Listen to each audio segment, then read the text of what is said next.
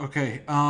Speaking of, you know, certain YouTubers opening themselves up to be sued or, making things up to defame people, I wanted to get your take on this. And I don't know for sure if anything's going on, but I did notice that, 50 Cent, who's notorious for posting and making fun of Diddy throughout this whole situation, his Instagram seems to be pretty much wiped out of all Diddy posts. The only one that I could find that was still up was of Diddy riding the bicycle before all this went down, and the caption literally just had the LOL. He wasn't saying anything derogatory, but I wanted to get your thoughts on that because he was so well known and he was so relentless for going in on Diddy, and now all of a sudden all his stuff is deleted.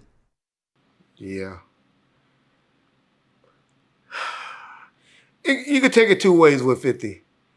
50 could, and this is what I believe. Y'all know I had never met 50 Cent before in my life. I never met him. When he was in his heyday, I was kind of just over there at E1 working behind the scenes doing consulting. Wasn't really hanging with Suge during those times. And so, I'm saying all this to say, but 50 to me come off as a dude that really not big on wanting to be considered a snitch.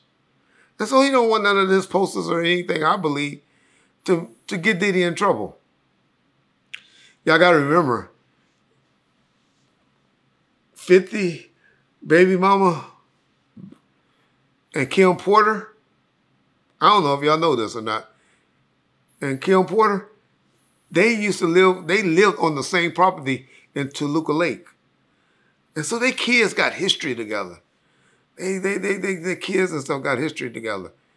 And so I really believe that's why he's a big supporter of Kim Porter. He was taking Kim's side and riding so hard on Diddy, which a lot of people he never really exposed and hadn't put that out there. But I really think that 50 laid off because he don't want to be involved in it, or he don't want to be considered the person that got Diddy put in prison. And so I think he's really playing big on that street code snitch stuff, or don't want to be considered a snitch thing. Because as y'all see, a lot of people, that's the new thing now. Accusing Reggie Wright of being a snitch, accusing Big Meech of being a snitch, accusing everybody's a snitch, But then the snitches are all popular. Everybody that's been accused of being a snitch are all popular except me, on YouTube. You can go back to Little Woody and all of them. This motherfucker on dating shows now and stuff. But I'm thinking and I'm hoping that that's where it came from. That's where it's going.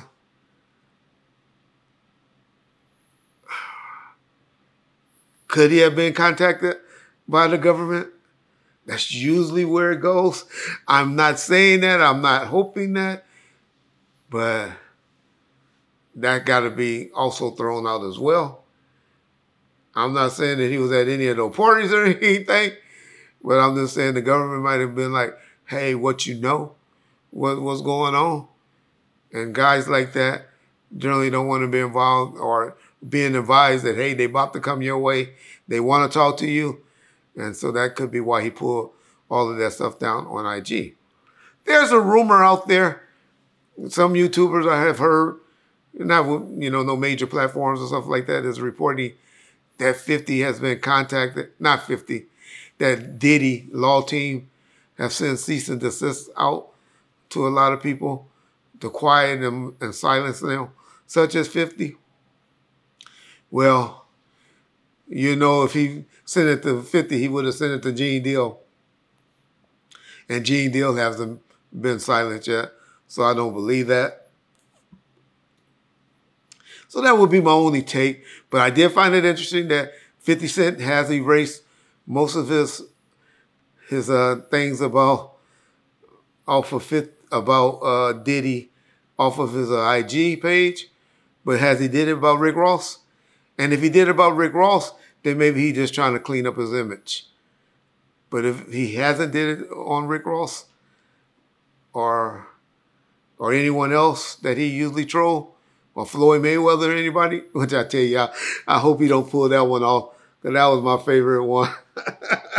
When he tell my boy Floyd, shout out fucking Floyd Mayweather. I hear all of that stuff you're doing in New York, man.